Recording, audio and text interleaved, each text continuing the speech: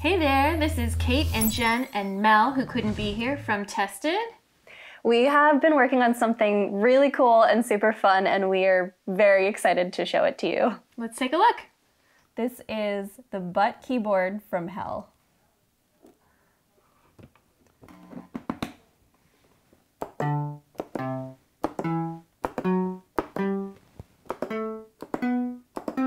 So you can tell it's an instrument. It plays notes on these little butts, and it also plays the butt song.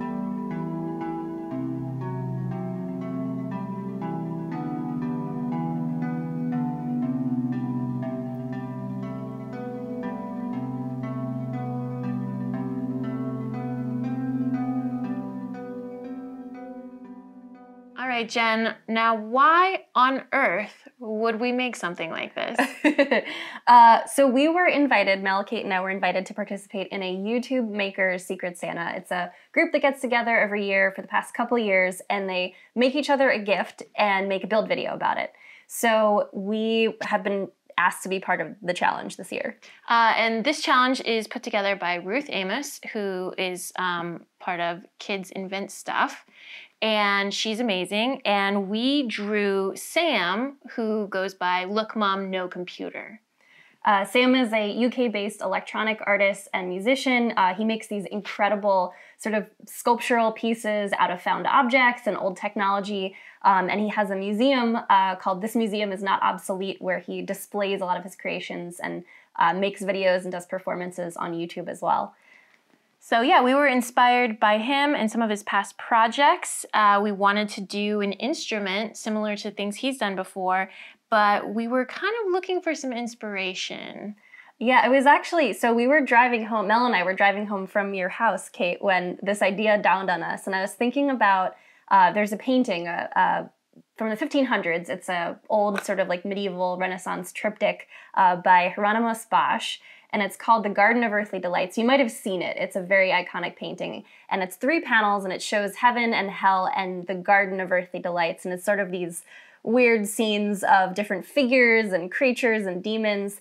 And in the painting, really, if you look very closely, there's one figure in the hell panel that has a series of musical notes painted on its butt in the painting.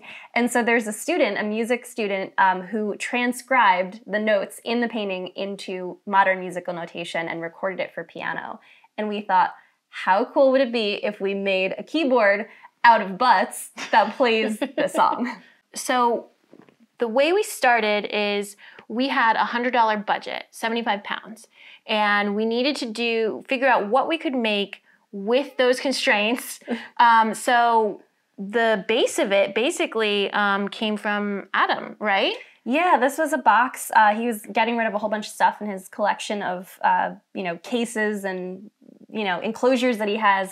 And I thought this one looked really cool, so I saved it, didn't know what I would use it for. And maybe about a year later, this project came up and I was like, I have something that would be perfect for this. We thought it was an instrument box because it's got this like velvet lining and there's a sort of swoop on the inside. But I actually looked up this company, Killfit, West Germany. They actually make camera lenses, like telephoto lenses. So this box was used for a camera lens. Nice. And so basically you did a few modifications on it to make it functional for us. What are some of the things you did?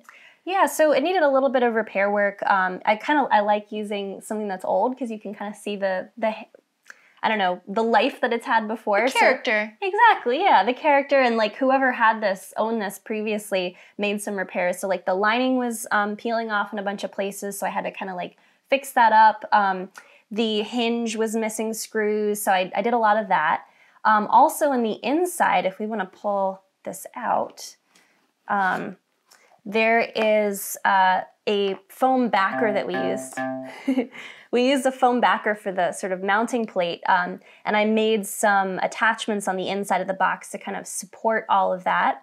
And then also all the laser cut sort of sections. Yeah, so like this base plate here for the keys, you laser cut that panel out, and then you laser cut some of these figures here, and some pieces for the lid as well as a stopper for the lid to stay open. Yeah, because there's so much stuff on it. There's kind of like a little kickstand. So lots of structural things to modify the box and make it fit for what we wanted to do in terms of the instrument. Nice. And then when it came to the instrumentation and the electronics itself, we of course turned to Mel, who is just a creative genius when it comes to this. So Mel is going to explain to you a little bit more about how they engineered this masterpiece. All right, so let's check out this synthesizer. Finger snaps. Okay, so basically it's just not a synthesizer. It is a sound effects board by Adafruit that we ended up using as a workaround to basically make it work with our budget. So originally we were given only about $100 that we could use to make this whole magical piece happen, and I didn't want to take all of the money. Like, I was really tempted to. Like, don't get me wrong, like there was this really cool like board they also have in Adafruit that actually can play MIDI notes, and so I could do, it was like, it was so indulgent. I could make a keyboard that then interfaced with this synthesizer and then have it play like harp noises or some really cool like cheesy keyboard from the 80s, and it would have been freaking rad, but it would have also been like 80% of the budget. So we went with this instead, and I had to kind of do some workarounds to get it such that I only took about half the budget, which was like about 50. So I could just get the sound effects board itself, as well as like these really nice clicky buttons and all the other electronics to get this thing to work. So to do the workaround, I essentially did all of the actual synthesizer elements outside using a DAW called Logic. DAW stands for Digital Audio Workstation. And so there's this really cool synthesizer that I ended up using called Sculpture, which basically, I'll just play some notes so you guys can hear. Oh.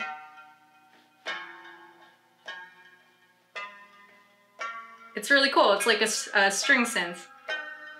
And you can do all kinds of really wacky stuff with it. So I played around with it to make it kind of sound like, I don't know, like I guess a lute. Really bad with these instrument noises. Some string set type thing with some eerie, like visceral noises, but like say if I modulated it, moved it a little, like say I wanted to make it sound super alien.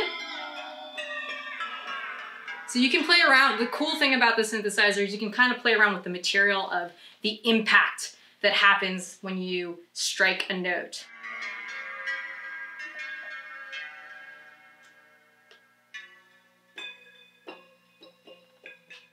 But basically, to make the whole track, I essentially created a synthesizer patch from Sculpture. Then I did a sequence of the actual notes from the butt piano that had been transcribed. And I then recorded that and put that into one of these buttocks.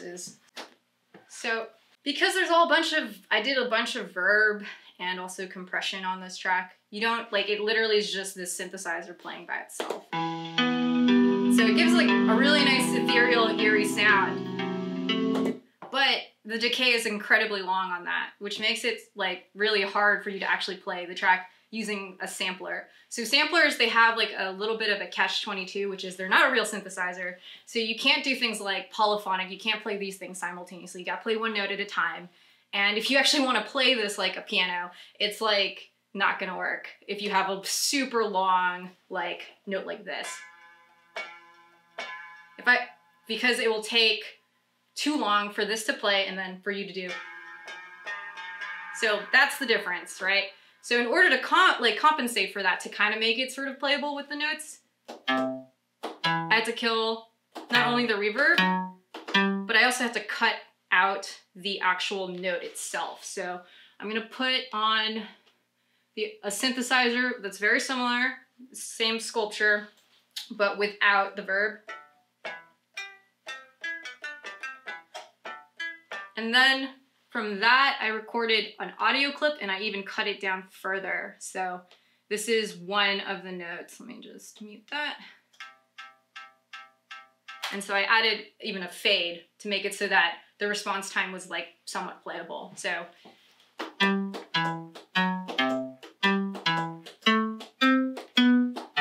Yeah, and that's kind of the gist. That's pretty much Sculpture in a nutshell. That's what I ended up doing the workaround, and because of that, we have like these really nice, like pretty butts. It's kind of cool, you know, like I'm yeah, you know, and then you get this.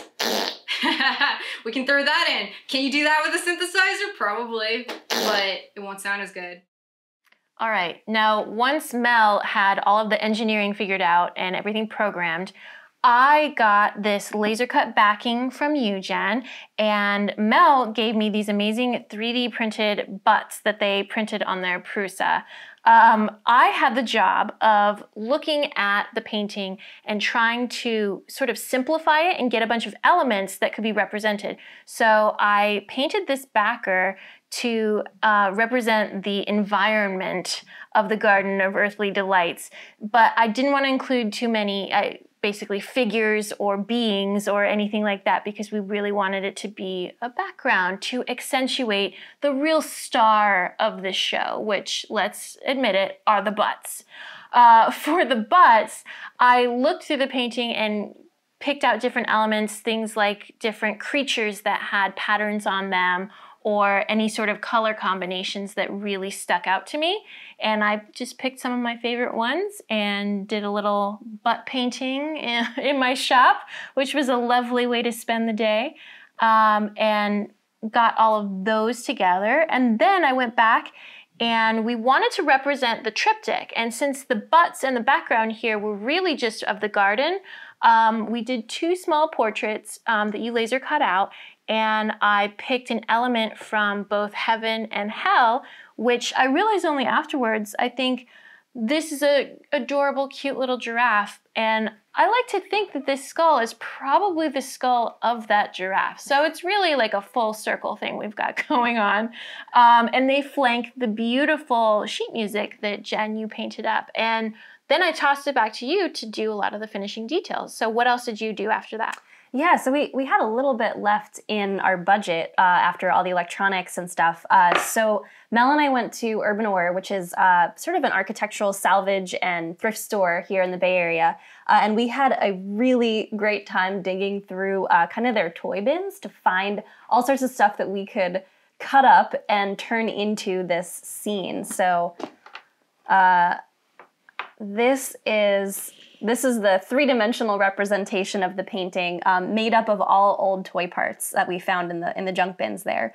So I did a lot of kind of channeled my Sid from Toy Story and cut up and Frankensteined all these pieces together to make this sort of hellscape scene with a bunch of, you know, creatures and hybrid animal human things, and, you know, the color scheme is very much based on the painting, and I also was looking at the painting that you'd already done on the butts and on the scene to try to tie everything together and make it cohesive. So this was super fun, and then just adding some other little details like the plaque on the front, which was laser cut, and then obviously the notes on the inside, which are the notation from the butt in the painting. So this is just like a stained piece of paper to make it look super old, like it's from the 1500s. And yeah, the idea is that you could read the music and play the butts.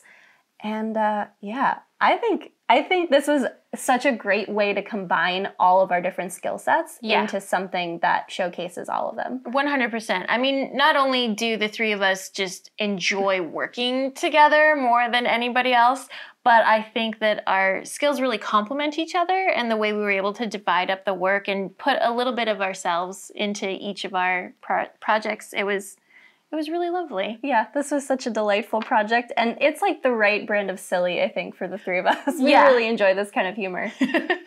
All right, we had such a great time working on this. And again, huge shout out to Mel, who couldn't be here.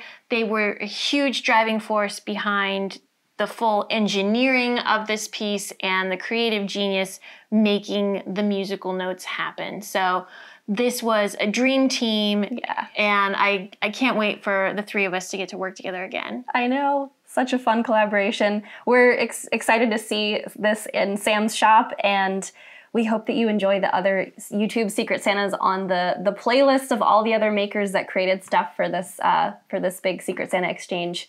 And yeah, we'll see you next time.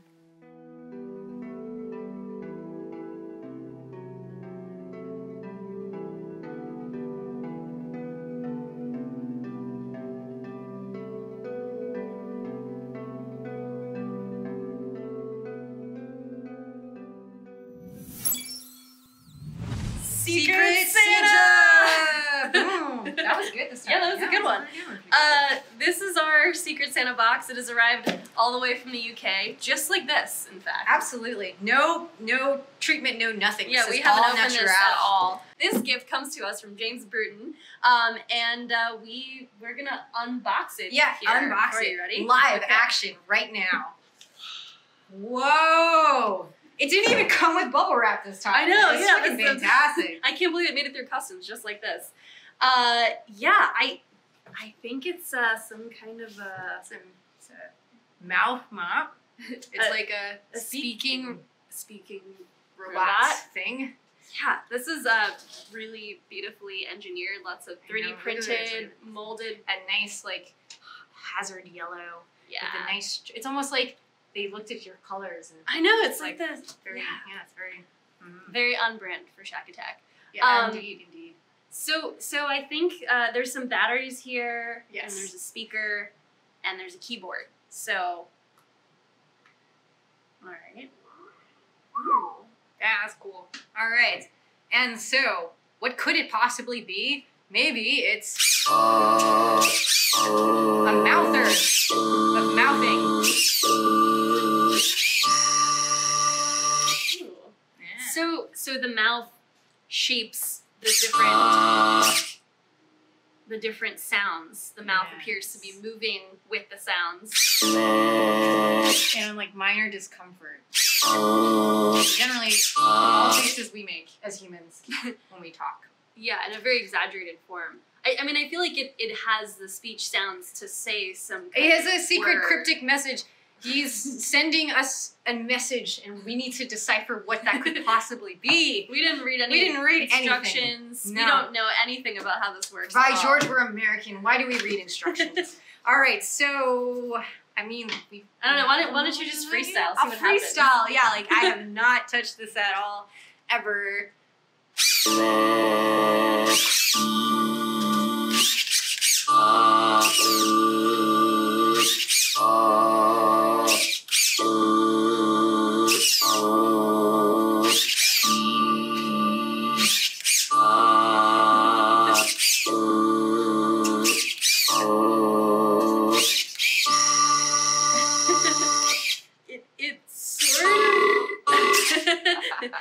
I love that he put a burp sound in his keyboard because we put a fart noise it's like in our keyboard. it's a kindred spirits. Yeah, great minds. Yeah, great minds like comes from something. It all expels somewhere. I feel like I got the beginning of a Merry Christmas.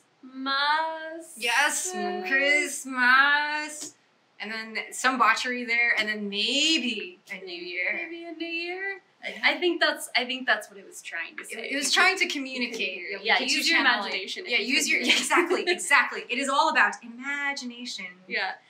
This is a pretty incredible piece of machinery that James made for us. If you want to see how he made this, go check out the video on his channel. We'll put the link down below.